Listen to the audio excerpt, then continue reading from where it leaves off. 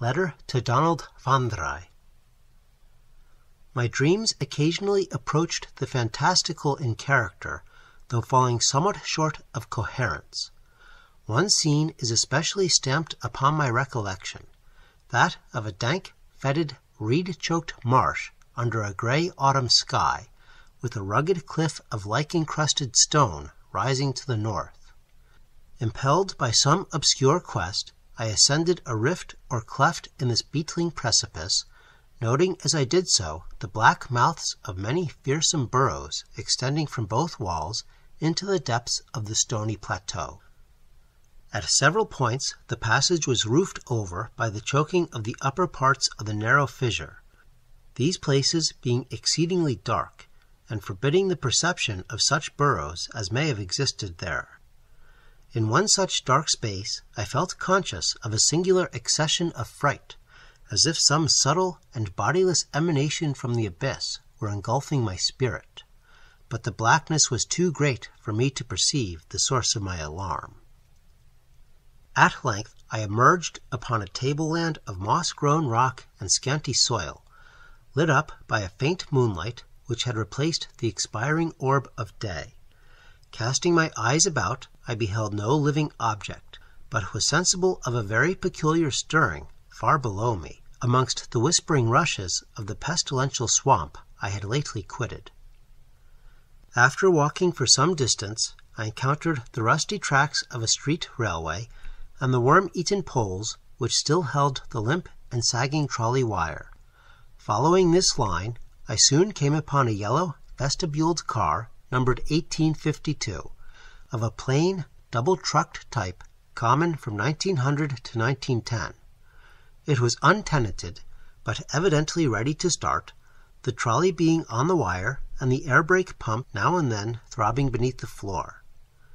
I boarded it and looked vainly about for the light switch, noting as I did so the absence of controller handle, which implied the brief absence of the motorman. Then I sat down in one of the cross seats toward the middle, awaiting the arrival of the crew and the starting of the vehicle. Presently I heard a swishing in the sparse grass toward the left, and saw the dark forms of two men looming up in the moonlight. They had the regulation caps of a railway company, and I could not doubt but that they were the conductor and motorman. Then one of them sniffed with singular sharpness, and raised his face to howl to the moon. The other dropped on all fours to run toward the car.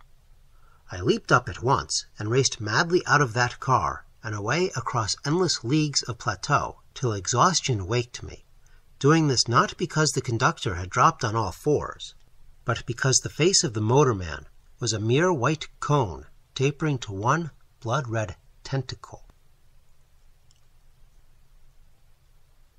The Thing in the Moonlight.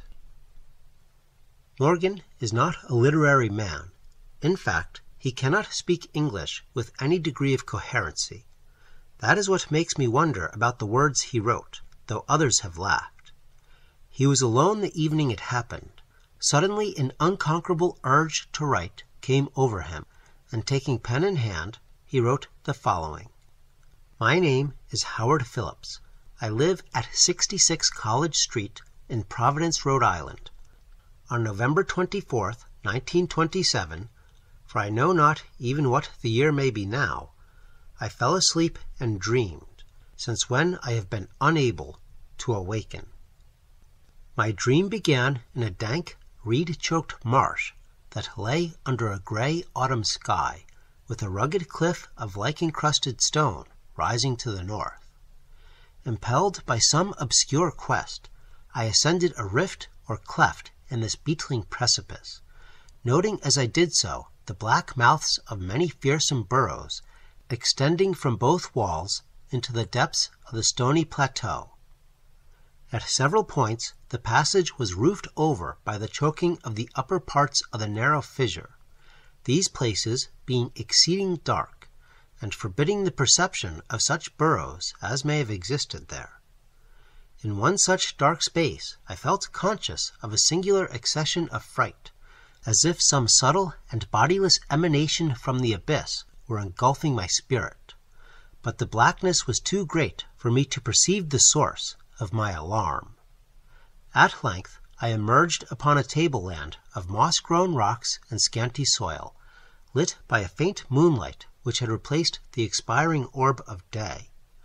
Casting my eyes about, I beheld no living object, but was sensible of a very peculiar stirring far below me, amongst the whispering rushes of the pestilential swamp I had lately quitted.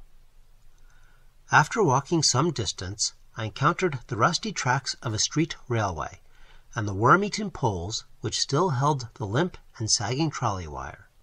Following this line, I soon came upon a yellow vestibuled car numbered 1852, of a plain double-trucked type common from 1900 to 1910. It was untenanted, but evidently ready to start, the trolley being on the wire and the air brake now and then throbbing beneath the floor.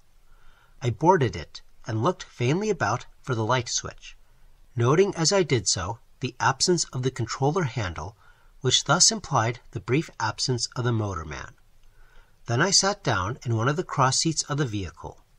Presently I heard a swishing in the sparse grass toward the left, and saw the dark forms of two men looming up in the moonlight. They had the regulation caps of a railway company, and I could not doubt but that they were the conductor and motorman.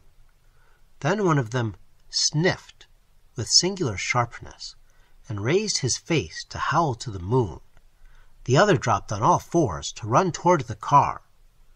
I leaped up at once and raced madly out of that car and across endless leagues of plateau till exhaustion forced me to stop, doing this not because the conductor had dropped on all fours, but because the face of the motorman was a mere white cone, tapering to one blood-red tentacle.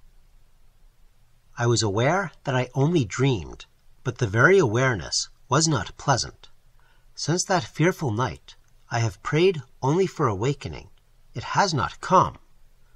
Instead, I have found myself an inhabitant of this terrible dream world. That first night gave way to dawn, and I wandered aimlessly over the lonely swamplands. When night came, I still wandered, hoping for awakening, but suddenly I parted the weeds and saw before me the ancient railway car, and to one side a cone-faced thing lifted its head and in the streaming moonlight howled strangely. It has been the same each day.